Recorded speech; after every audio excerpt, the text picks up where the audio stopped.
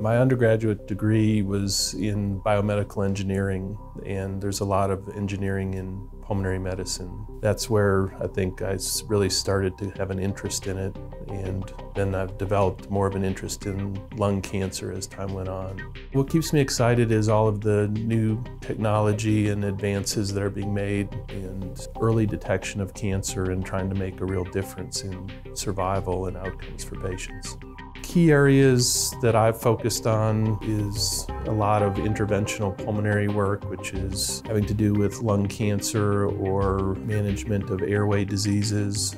There's a lot of different bronchoscopy procedures. All of these procedures are done with a flexible bronchoscope, where we're going into the airway with a scope and looking at the airway, and then we're introducing instruments into the airway to take biopsies or to remove tumors or to place stents. We're investigating farther and farther out into the lung and really going into places of the lung that we've not been able to reach before. You know, it's always very interesting to see what the technology can do. It's definitely still on the cutting edge. We're still, seeing more and more technology coming out.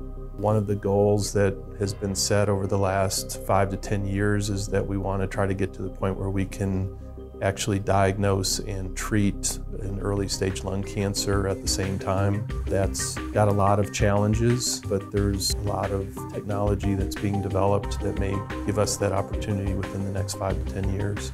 For our community, this is all new. We're bringing technology and procedures that really haven't been seen here before. Over the next couple of years, I think there will be more and more procedures and opportunities for patients with different problems to have their problem taken care of locally in a less invasive way than it was in the past.